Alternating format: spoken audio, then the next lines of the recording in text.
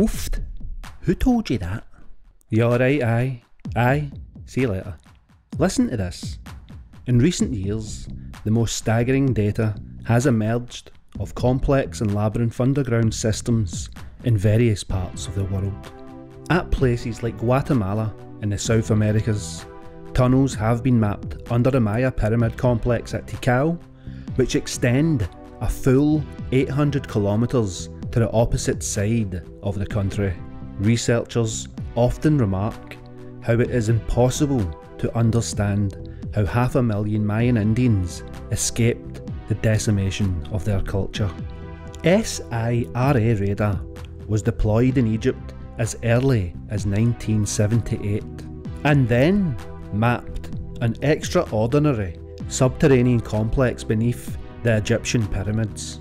Conspiracy theorists often conclude that arrangements made with President Sadat of Egypt resulted in 3 decades of top secret excavations to penetrate the system below the pyramids on the Giza Plateau.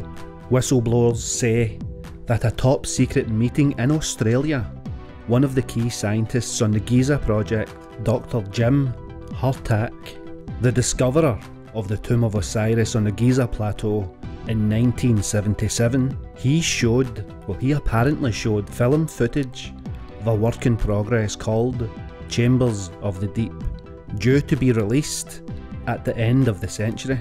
The film reveals the discovery of vast megalithic metropolis 15,000 years old, reaching several levels below the Giza Plateau, and also with the recent announcement of the SAR technology, the synthetic aperture radar, which reveals hidden chambers beneath the Giza Plateau.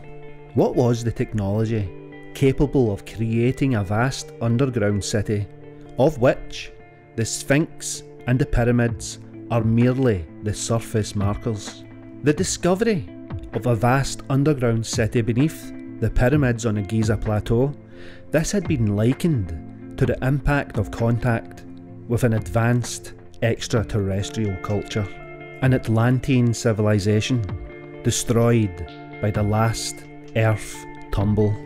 Arthur C. Clarke once said, "Any technology beyond our own would seem like magic to us." Could this discovery really reshape our history? Comments below, and thank you for watching.